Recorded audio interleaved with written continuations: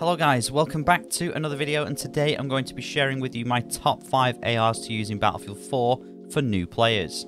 Now this video is going to be part of a much wider series over here on my YouTube channel that is going to be entirely dedicated to helping you improve your game in preparation for Battlefield 2042. Now before we get into today's video, I just want to let you guys know that over 70% of you guys watching these videos recently are not subscribed to the channel. So if you find this video useful, then be sure to drop a like and consider subscribing with the bell notifications turned on so you don't miss another Battlefield tips video. Okay, so with Battlefield 2042's announcement, a lot of new players are now flocking to Battlefield 4 to get a taste of the modern Battlefield experience. And if you've seen the server queues recently, then you'll know exactly what I'm talking about. I want to start off this video with one of the most versatile classes within Battlefield, and that is the Assault class. Today I'm going to be using 5 different assault rifles and breaking each of them down so you know which to use and in what situation. Since most of you guys watching this will be new to the Battlefield franchise, I want to keep it simple for you. And with that in mind, I'll be talking about 5 ARs that are easy to unlock within a few hours playtime, but they are easily in my top 10 most used assault rifles within the game. Now these assault rifles will be listed in no particular order, however I will leave timestamps down below if you want to skip to a particular AR you may be interested in. Okay, so my first assault rifle I want to look at here is the AK-12. Now the AK-12 is the first AR you get to use in Battlefield 4. One of the biggest advantages this gun has is its accuracy at medium to long range engagements. The weapon is basically hit scan. Now what I mean by hit scan is if you aim almost anywhere close to your target, you're going to land your shots. Now it may not be the fastest firing or fastest TTK AR in the game, but it packs a punch at these ranges. As for attachments, well obviously you're going to have to unlock these, but I personally like to run a red dot sight to improve my sight picture, an ergo foregrip to control the vertical and horizontal recoil, as well as a laser sight, and that's it basically. So moving on to my second AR now, and this is going to be the M416. Now the M416 is a beast at medium to close range engagements. It has slightly more vertical recoil than the AK-12, however, it more than makes up for this in its fire rate. With the M416, you'll want to run a red dot sight, choose one of the options available to you, whichever one is most comfortable to you, and run it alongside something like a green or a red laser sight for improved accuracy, as well as an ergo grip for improved recoil control.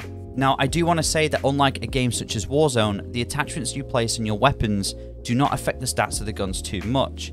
However, they will make a difference when you are placed in close to long range engagements, so be sure to choose them wisely. Now, my third assault rifle that I want to take a look at today with you guys is the Scar H.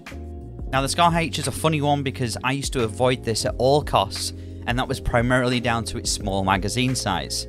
I find this assault rifle suits players who have an excellent aim and are efficient at hitting their shots center mass or towards the neck area where you will do the most damage, other than obviously hitting a headshot.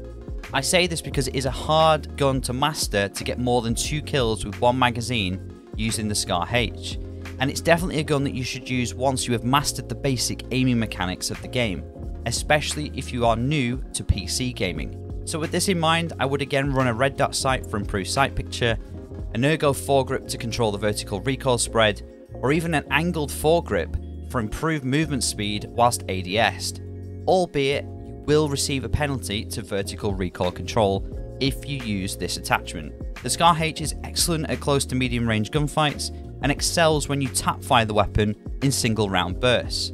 Okay, so we've covered a lot of content so far, but we're now onto the penultimate assault rifle, and that is going to be the FAMAS. Now, this assault rifle in particular is one of the most underrated and underused assault rifles within the entire game.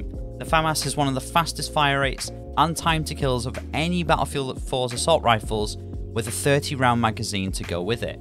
Now the reason this assault rifle is so underrated and so underused is because of another AR called the AEK-971, which we'll come on to in just a minute. Now the FAMAS has a vertical and horizontal recoil pattern which makes it hard to control without the right attachments, so we're going to go into those now. So when it comes to attachments, my go-to is a red dot sight, again for improved sight picture, an ergo foregrip for improved vertical recoil control, as well as a red or green laser sight so that you can clearly see your targets when ADS'd.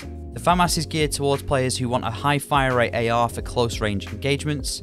You can use the FAMAS out to around 30 meters, and anything outside of that you'll see significant penalties to accuracy and damage dealt. So if I were you, I would just stick to using the FAMAS within around 20 meters or so of any targets that you see in front. Alright, so with all those assault rifles in mind, we're now on to our fifth and final one for today's video. So last up here we have the AEK-971. Now this AR has long been considered the meta to use in Battlefield 4 since its release, and it's a favourite of many fans of the game, as well as all you competitive Battlefield players out there. Now the reason that AEK is so unbelievably popular is due to its high fire rate, fast TTK, and wait for this last one, low recoil pattern. Yes, that's right, low recoil. The AEK is an absolute behemoth in close quarters engagements, and the tight recoil pattern even allows you to engage targets at medium ranges with relative ease. Now as far as attachments go, I would probably put a stubby grip on for improved movement speed, slight improvement to recoil control, and with little penalty to overall movement speed. Overall, the AEK itself is the most powerful of the assault rifles we've talked about today, and if you're prepared to use this AR for a few hours, then the more attachments you have at your disposal, the better this assault rifle will perform.